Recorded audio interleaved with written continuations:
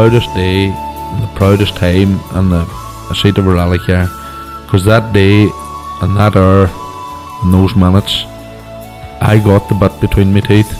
You know, I really stood up and was counted and said, this is not getting away. I remember when we pulled on our helmets and Donald says to me, what are we doing?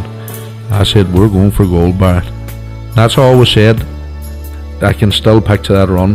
That was just the best run ever.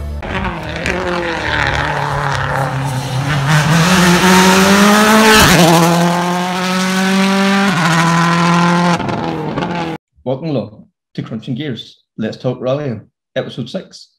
In this episode, I'm joined by Connor Edwards, a photographer to various motorsport publications. Connor, you're very welcome along. Thanks, Kevin. Great to be back. Can't believe episode 6 already. That's crazy. And we've lost our third wheel today. Adam, unfortunately, wasn't able to join us, but hopefully he'll be back next week again. So in this episode, all our bumper edition, we caught up with Josh McErlean. We caught up with the winners from Mayo. We also spoke with Sara Mc Fadden and then Graeme Stewart from the Northern Ireland Championship. So there's a lot to take in again tonight. But I suppose really the most exciting news this week in terms of Irish rallying, Josh McErlean. Exciting news for him, isn't it?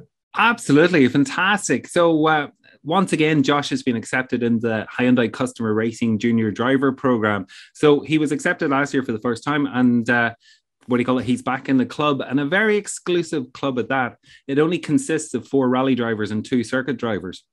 Like it's cracking. We can't downplay this, because this is a worldwide. He's been accepted into this elite group. It's brilliant to see it, isn't it? Yeah, no, it really does. It opens so many doors for him, and with where he's at and with the fact that he's going to do a 7-round WRC championship this year, like this really will help build his career, at that level. Earlier I caught up with Josh to ask him about his news. It's obviously a great opportunity to be involved with Hyundai Motorsport Customer Racing again in 2022, and to build a relationship further from last year and build on our progress throughout what we made with them. And we have to build quite some new relationships again, but this is all part of the game, and it's quite an honor to represent a manufacturer brand within the World Championship. So it's something I'm looking forward to working on throughout the year. And in practical terms, what access does the Hyundai Junior Driver Program give you? Do you get to work with the Hyundai Motorsport Customer Racing team and the engineers? Yeah, we have huge communication with the customer racing team already. Obviously, the engineers are a big part of the whole program within the Rally 2 car. And at the moment, we've got quite a relationship with them because the car is still fresh. And we were the first ones to do a snow rally in the car. So this was quite an experience to continue the relationship with them. And of course, you get advice from the engineers as well as the management within Hyundai. So it's all a building progress. And just out of curiosity, would this mean you might get access to some of the works drivers such as Tanak or Neville? Well, we have to see. Obviously, there is new management within Hyundai, and new management brings new ideas. So it would be a great opportunity to work with these guys, and every opportunity, I guess, is a bonus. And last year, I think it was last autumn, we saw you testing in Italy. Was this development work you were doing for the customer racing team, or were you working on your own car setup? I suppose this was probably a good example of what the junior driver program brings to a junior driver. Obviously, it was a test with Timo Sunonen in the Rally 2 car with the customer racing team. So it wasn't so much to do with my personal setup. It was getting miles on the car, getting feedback from different drivers, young drivers as well. So I think it was more a development test for the actual team than a progressive step for us. And Josh, last year you were competing in the R5 Hyundai i20, and this year you've stepped up to the Rally 2 i20. Is there much of a difference between the two cars? Has there been a learning curve for you? It's I would say it's a completely different car. the characteristics of the car is quite different in terms of the chassis and the movement within the chassis. So it took a bit of getting used to, especially on tarmac at the end of last year compared to the Spain and the R5 car. So I think we're slowly beginning to adapt to this change, and it's just another step up from the R5, and to keep on developing it with the customer racing team is our aim for this year, and hopefully everyone progresses out of it. And in addition to Hyundai's, junior driver program, you're also part of the Motorsport Ireland Rally Academy. What type of supports are Motorsport Ireland providing you with? The Motorsport Ireland Rally Academy is the main backer and founder of my career so far. So to have their support from every level is quite unbelievable. Obviously, John Coyne is the main backer behind this program, with Sean McHugh directing it. So I think we've established a good relationship so far, and we're finding every element to get to the top. You have to get it right, and I think they are providing the full package together so far. So long may this continue. And prior to WRC Rally Sweden, we saw you in Sweden for a couple of days pre-event testing in the snow, and you also entered the Rushen Rally in Sweden to get some experience. What was it like driving on snow? Was there much of an adjustment or learning curve? I believe that was your first time to be on snow in a rally car. Yeah, it was our first time. You could say we went in at the deep end going to Rally Sweden. It was new for the whole team with PCRS and even James, the co-driver. So it was quite a learning experience to go in against the top level of R5 drivers in Scandinavia and try to compete. But we got a lot of value out of this year, and I think you have to go experience Sweden at some point in your career, and to do it such early on is I think it's huge going forward. And I suppose it'll be helpful with the talk that they're looking at introducing a second snow rally for next year's championship possibly, so certainly the experience will hold to you. And you've entered a 7-round WRC championship this year. With Rally Sweden out of the way, what other events will you be competing on? Well, our next event is to be Portugal WRC in May. So hopefully we get some mileage before then on gravel and possibly a national rally as well. So it's good to go there. We've got previous experience of Portugal from last year, so going into something we know and something we can relate to is quite beneficial for championship even. So and after that there's Rally Sardinia, so it's not a big gap, so it's all go from there. And I think we'll take it step by step after that, maybe with Estonia and Finland, and see where we're at. So it's good to have a full program in place going forward, and it's probably my first time in my career I can relate to a next rally after one other. So it's quite good looking forward. And with having a full program for this year, what is the target for you in WRC Rally 2? Our main focus is the WRC 2 junior category. I'm progressing throughout the year is the main objective, getting experience of the rallies and getting the foundation for probably a proper result next year is the main aim. But of course you want to fight for podiums in WRC 2 junior towards the end of the year, and I think if we had a clean run in Sweden, we would have been able to do this. So I think it's a very realistic objective, and something we'll definitely focus on. Fascinating there to hear from Josh, and like we also can't forget in this is Philip Case, PCRS. They've developed a team now that's capable, of competing there against the best in the world too. So that's another very vital cog in that whole team as well, and James Fulton as well too. We can't forget James as well. So, Mayo last weekend, we made our predictions. I suppose we should look at them first of all.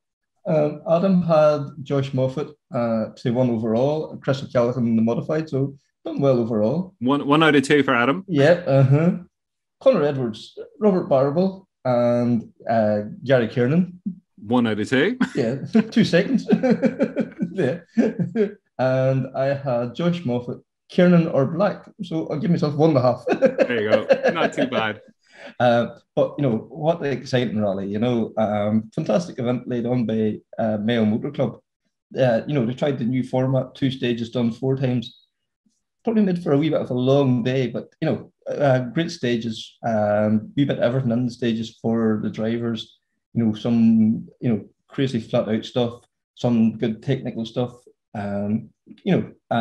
Chatting to drivers, and that they really seem to take to it and enjoy the stages. There's no doubt about that there. Some great battles down throughout the field as well, and blessed with good weather. Were you keeping a tab on things yourself, Connor? Yeah, I was following it online. I would love to have been there. It just didn't work out for me with other commitments, but I was certainly keeping a tab and watching it. What was the atmosphere like, when you were standing in the ditches? You can't beat that there, chatting to rally heads, and good crowds about, which was great to see. And then round servers again, that's, you miss that buzz, so it's great to, soak it up, and you really do forget how much you miss it until you're back in amongst it all, So, and I think generally people are just delighted to be back and, normality, whatever that is, So great to see it. As I say, Robert Barrable back, Darren Gass back, great to see these guys back. And, in particular, Robert Barrable, he was really putting it up to Josh Moffett there in the first lip of stages, especially. And first time in a rally car since 2019, first time in the polo. I think it bodes well there, Josh, what can you say? From where he left off in Galway, sublime once again, very controlled, comfortable looking, I think, had he another gear if he needed it, possibly did, I think you used the right word when you said comfortable. Like, there's Josh.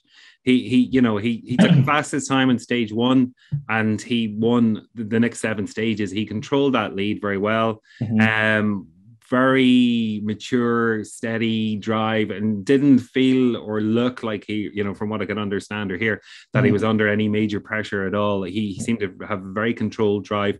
And, there he is after the first round in Galway, and now he's leading the Tarmac Championship, and now after the first round in Mayo, he's leading the National Championship.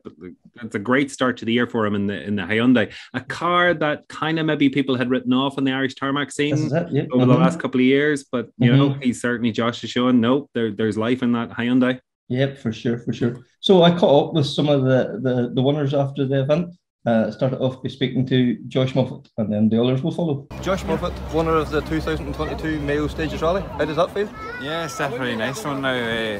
Funny, we've never won this rally before, so it's definitely a nice one, another one on the list. Good start to both championships for you? Yeah, definitely. It's a good start, so we'll continue both championships on and see how we get on. So West Cork next event for you? Yeah, West Cork, and then Bear after that, I think so. And then Circuit Ireland and so on then? So on. Right, yeah. Well, thank you very much. Best of luck for the rest of the year. Thank you.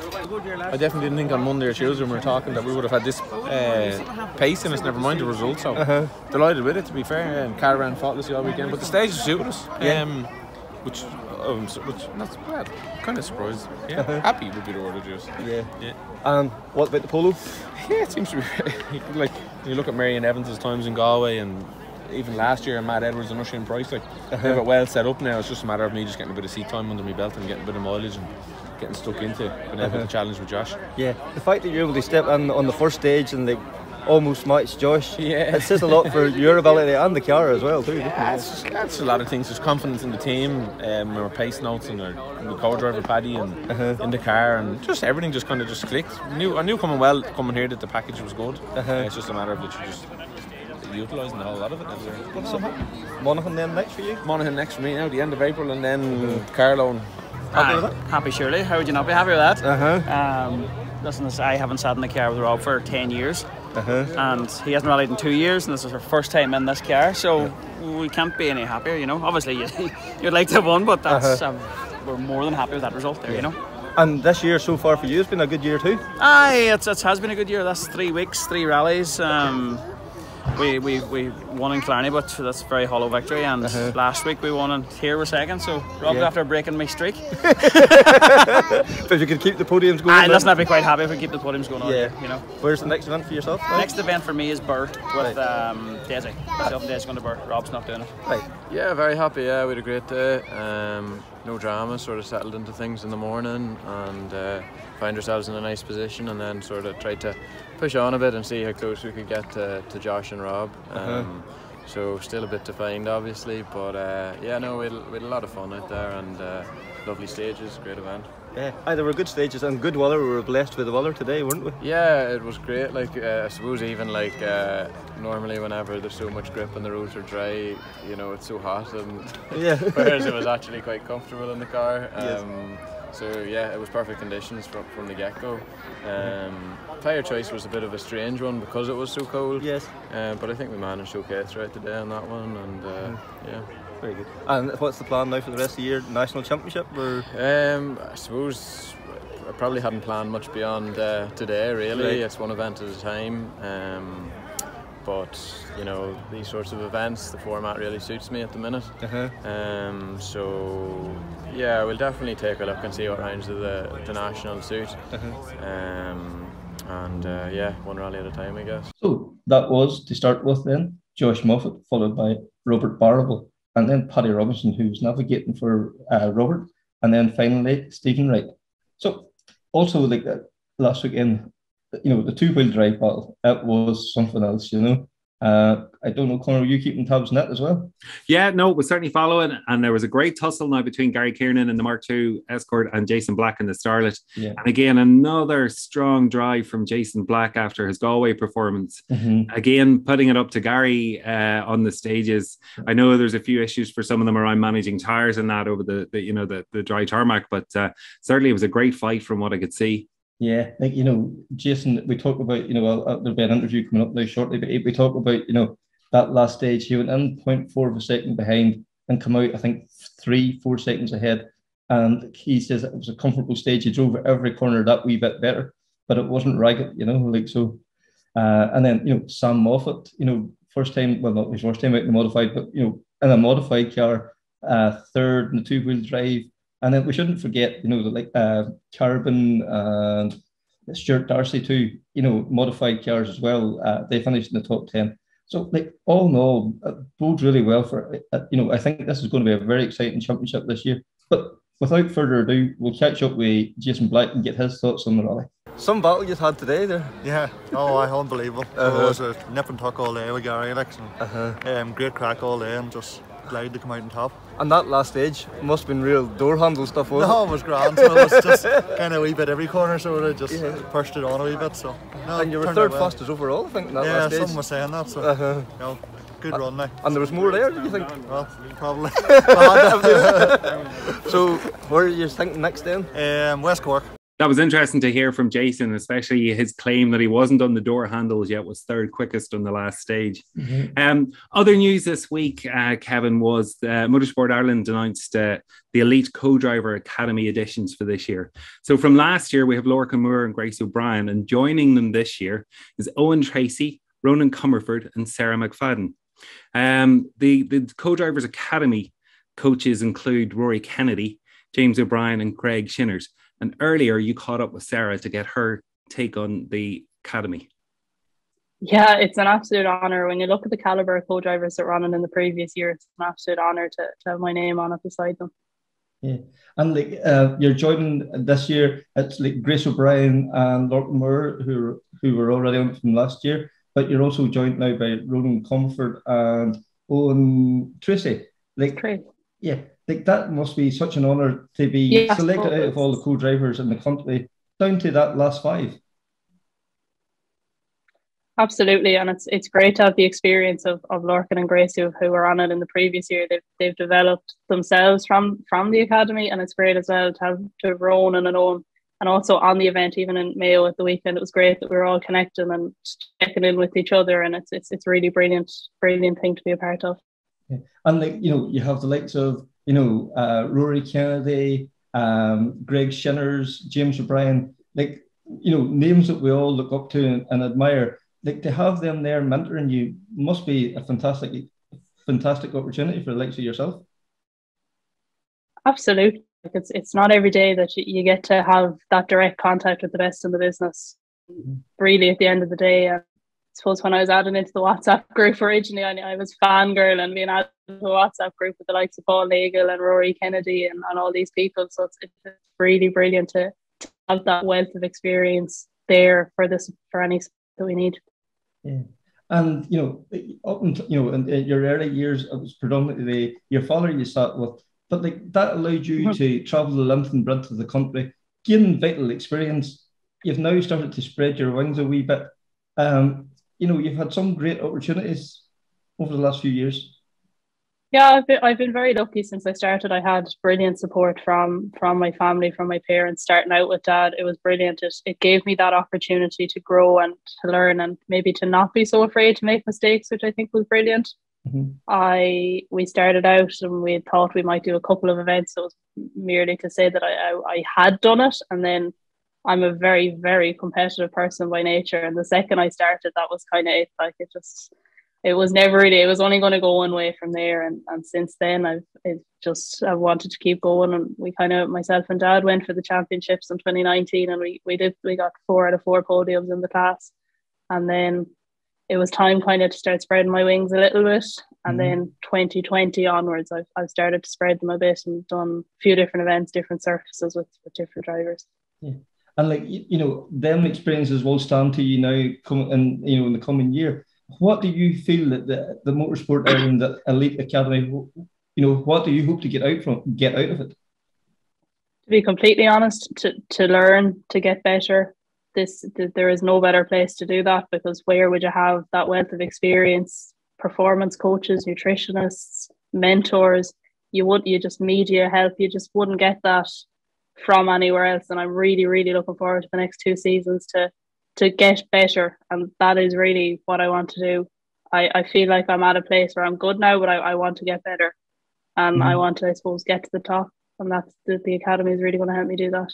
Yeah, because we've seen what it's done for the drivers, and it's now starting to happen for the co-drivers. It's such a fantastic opportunity, and to think of we always moaned in Ireland about how the lack of support for young up-and-coming drivers, co-drivers.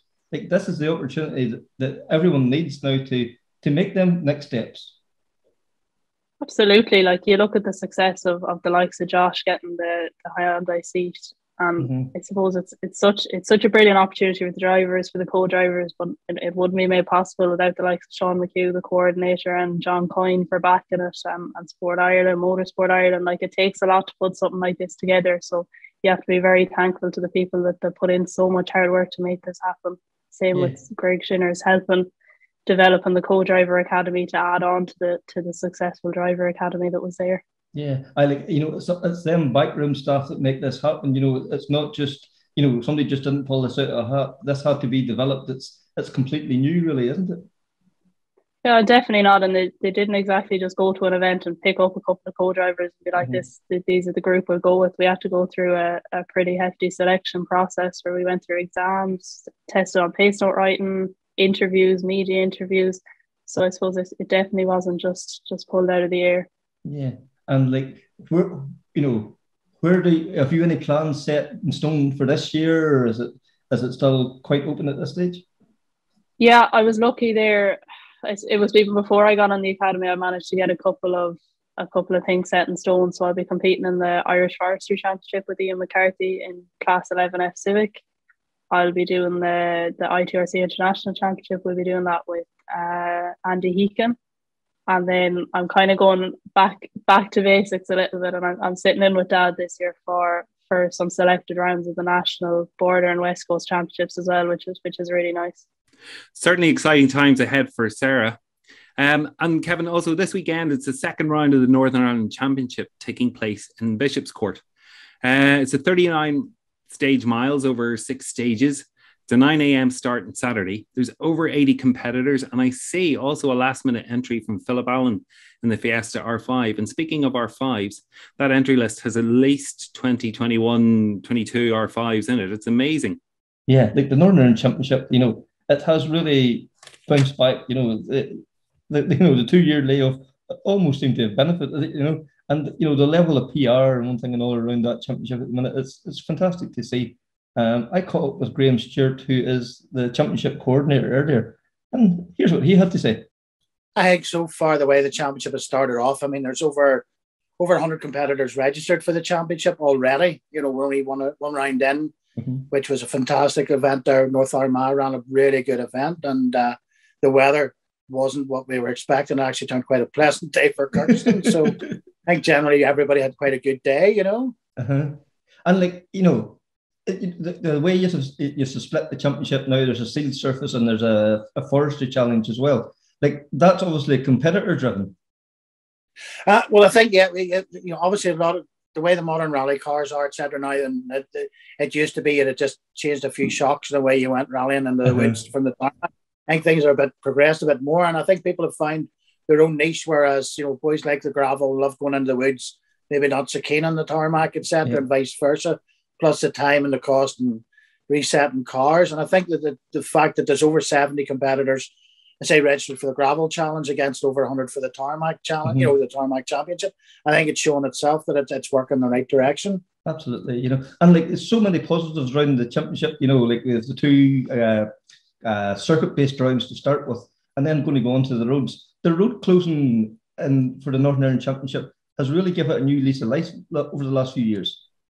Oh, without a doubt. I mean, you know, the McErlean Endurance and Northern Rally Championship just going from strength to strength, and we see that.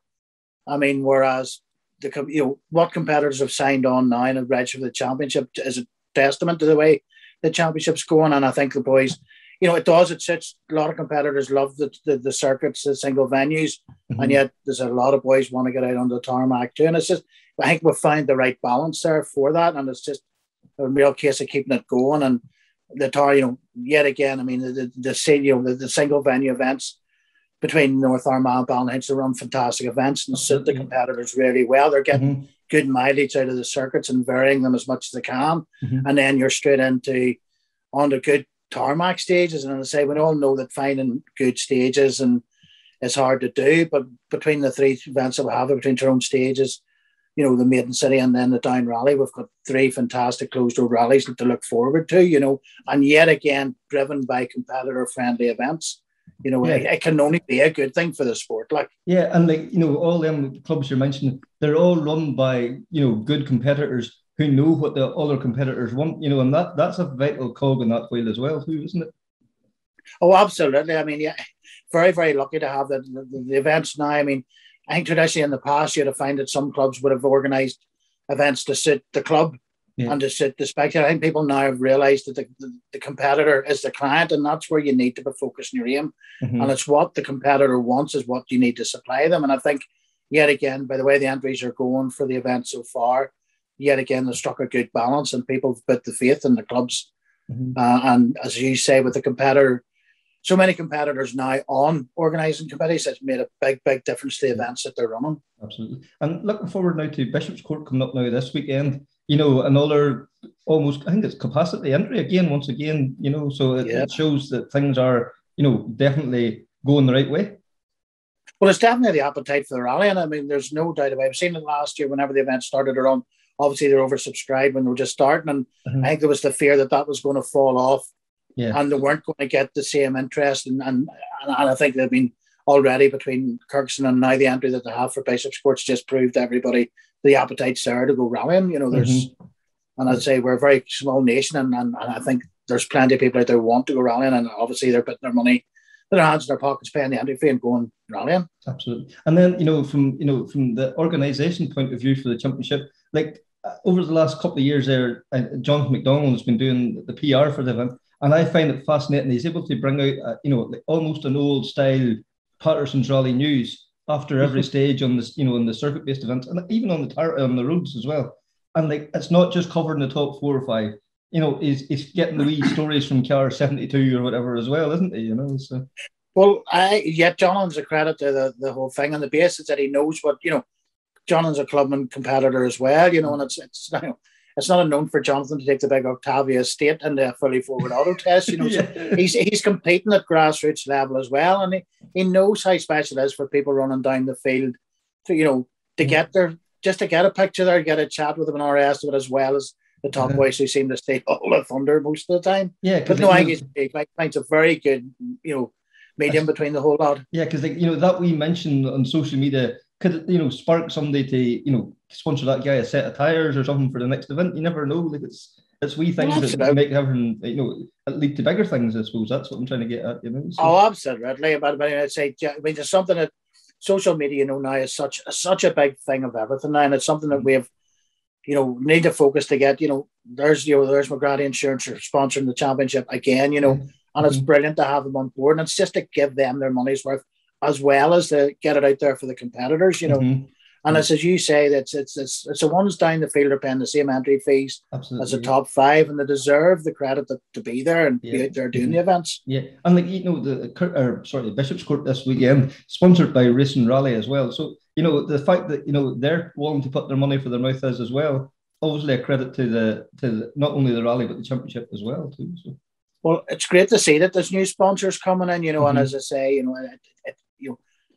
it's working throughout, and I know it's hard. It all comes down to the bottom line for most of the clubs, whether they can't run. But when you've got new sponsors coming in and willing to take a grasp at it, I think it's really good for the sport to see that there's new names coming on board. Yeah, and then you're also another hat you wear as well as you're involved in the Circuit Ireland, which we're looking forward to now Easter weekend. That's something that for us to look forward to. There's something exciting news coming along there. Well, absolutely. Every Easter wouldn't be the same, and it hasn't been the same without the Circuit of Ireland or Easter stages we've had for the last couple of years. But definitely, we're bringing the name back. The Circuit of Ireland 2022 will be back in form, and we're very lucky that Wastewater Solutions have yet again. This is their third year actually running the event. With us, and great to have their support, obviously, which helps along with some of the councils and bits and pieces. But it's good yet again that. We started off looking at an event there. We have an event in the box that we didn't run in 19 that we'd obviously love to have taken out, but obviously the current conditions and etc. didn't allow it. And for us to use that event to go back this year, I think would have upset a lot of people because there's a lot of houses and residents that, despite the majority wanting us back. So yes, we went out, and when we started looking at stages, we were looking in the position we didn't know where we would be with lockdown restrictions, etc. Now, thankfully, that's all lifted, but we do have an event that is yet again going to be competitor friendly, good stages, not car breakers, real good, fun, enjoyable weekend at Easter, as we hope it should always be. Absolutely, yeah. Because we didn't know 6 months ago what climate we would be in now at this point. So it's a credit that that you were willing to take it on, and you were putting in all this effort, and it might not even have been an event. Well, say we were yet again. A lot of credit to the Northern Ireland Motor Club for running the Ulster when they did. They took a big.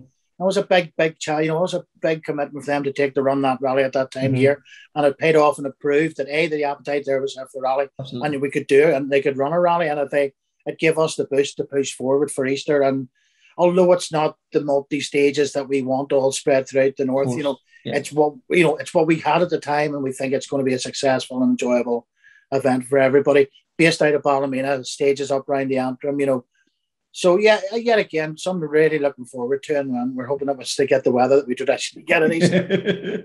It was fantastic to catch up with Graeme, a genuinely nice man there, and interesting to hear the plans ahead for the Circuit Ireland coming up now at Easter as well. So that time of the show again, I suppose we make our predictions. So we'll go with top three in Bishop's Court. Adam couldn't be here, so he sent in his. He reckons Johnny Greer, Derek McGarty, and then McLaughlin third. So, Connor, what's your thoughts on it? Oh, I don't know. That top four reads Johnny Greer, Derek McGarty, Stephen Wright, and Darren Gass. Struggling to pick. You look at Stephen Wright, they're in there too. And Phil, actually, and yeah, you're right. Last minute, Philip Allen. And if you look at Mayo, Stephen Wright, Darren Gass had two fantastic drives, and Mayo, Johnny Greer as well. It's really getting to grips with the new C3.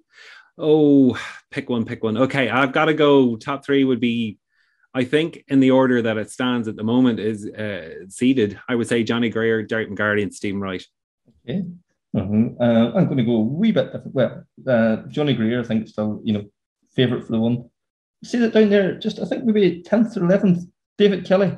I would say he's maybe getting in a bit of seat time before West Cork. David has really, settled in well to this Fiesta R5. And then I think Philip Al might sneak a wee third place there, so we'll go with that. Yeah, certainly be interesting to watch. That's definitely going to be, so that's it once again. So, folks, if you could please share, comment. We're quite happy to hear your views. So, until the next time, Take care, speak soon, and bye. Oh,